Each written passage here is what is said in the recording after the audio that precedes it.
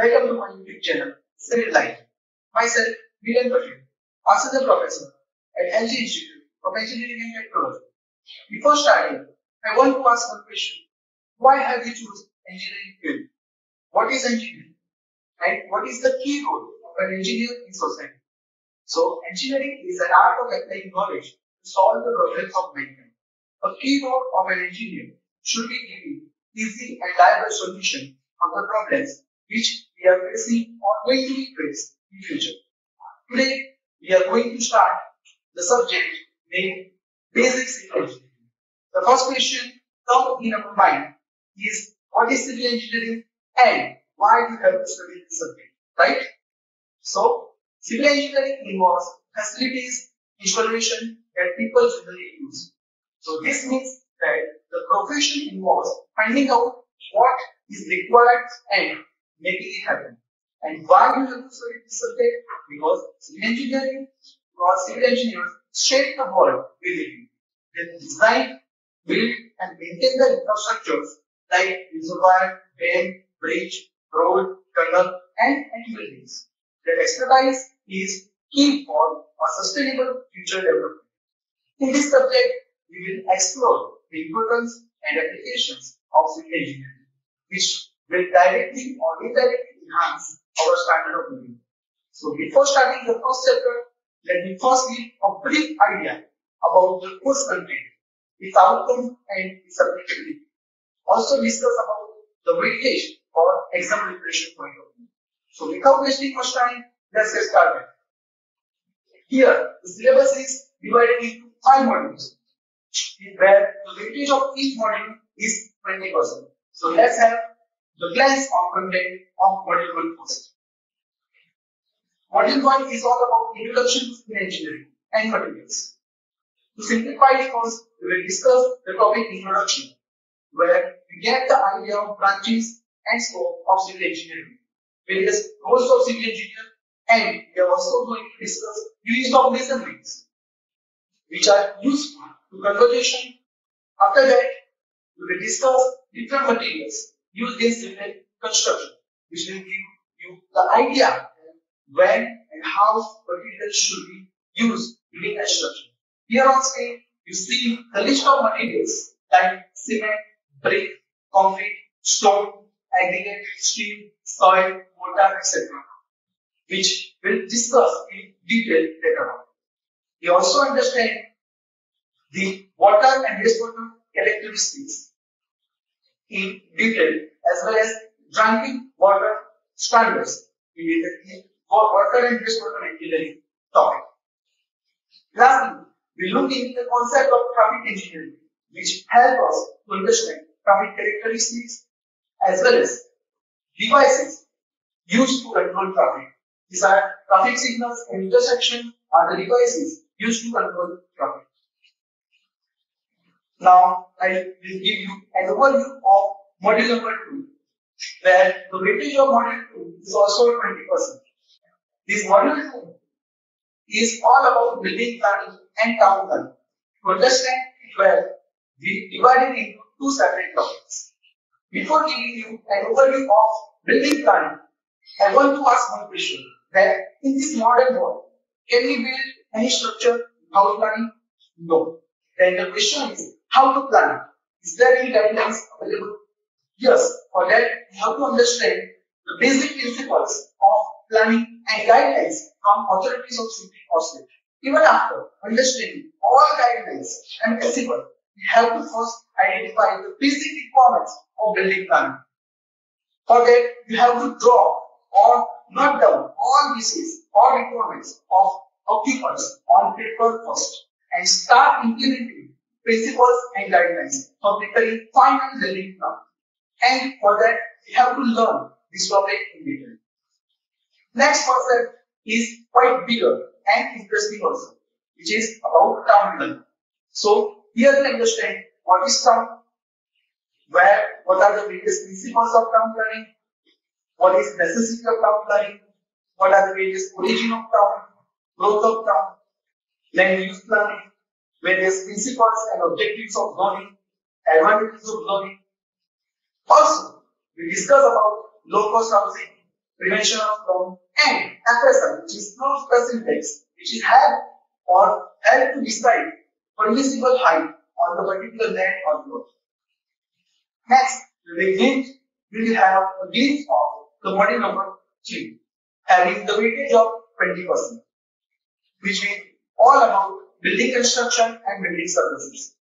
Let's start to understand first building construction. In building construction, I want to ask one question also. Can we construct a building without knowing the basics of a building? No.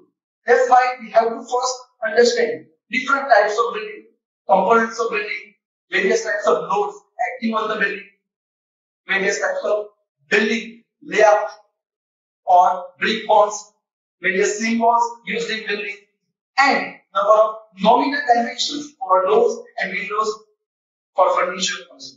Next is building services, where we discuss basic requirements to be fulfilled of occupants or users of the building after construction, like plumbing and sanitation, how efficiently we can provide the water supply and drainage system to make this hygienic.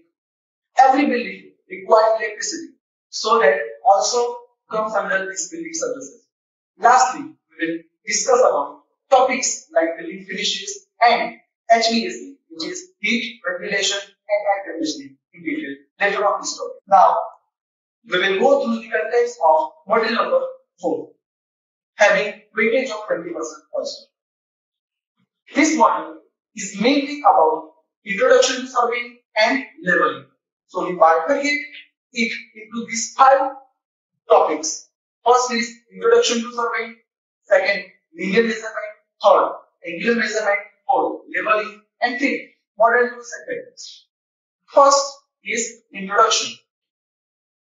To exercise the branch of civil engineering, one must dive into the understanding of surveying. Basically, surveying is an art of determining the relative height or relative position of different points above or below the surface of the earth. In simple words, making of points on the earth or marking of the points on the earth to find the area and volume of the land or earth.